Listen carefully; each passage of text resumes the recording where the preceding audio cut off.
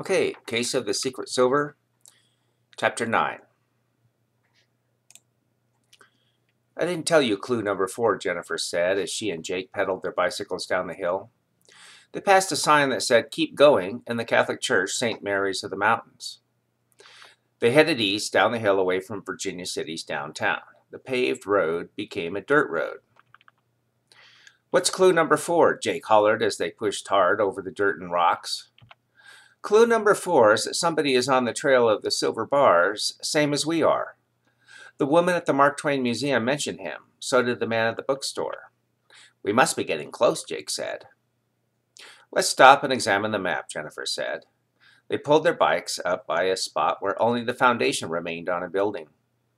Weeds grew inside and around the foundation.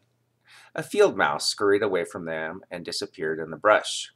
She pulled out the map she had drawn in her notebook at the bookstore. "Let's see. Here's the church. That mountain over there.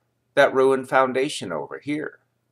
"Why, this is the spot," Jake said. "This used to be Lawyer Bell's office." "I believe you're right," Jennifer said.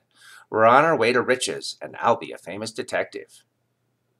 She pulled the camcorder from her backpack and videotaped the foundation and its weeds as she narrated her discoveries. She scanned the area. To the west was the central area of Virginia City. To the north were roads, a hotel, and mountains. To the south were more mountains and hills colored by mining tailings. To the east were junipers and trees. "Let me see your compass," Jake said. She handed it to him. He circled around the foundation, checking the compass every now and then. Jennifer clicked off the camcorder. "Have you found anything?" "Nothing but a bunch of old cans and beer bottles," Jake said. "I don't see any treasure."